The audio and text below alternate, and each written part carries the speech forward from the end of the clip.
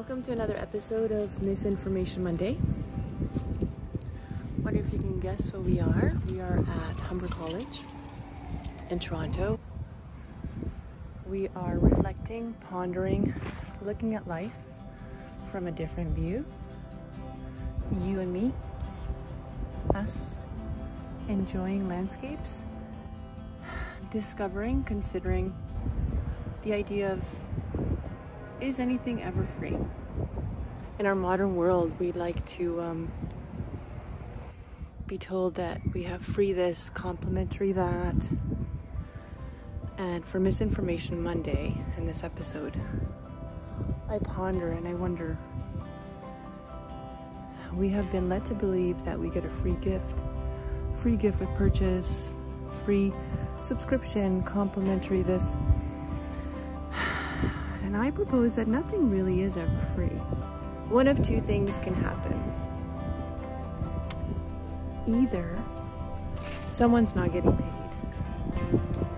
or someone is allowing that expense or the cost of resources to be added to the purchase or exchange of energy, exchange of money or time later on in something else. Especially in anything physical products, physically made things, items. If you're given that product for free by anyone, someone is not getting paid, or someone's freely offering this product to you as a gift out of their own resources, right? So I take issue with the word free because it separates us from the continuity. It separates us from the belonging in the cycle of life, in the cycle of creativity. When we misuse or overuse the word free, we're attaching it to the wrong meaning. We're attaching it to the wrong place. Like, even free time isn't free time. It's not like time that exists outside of your regular time.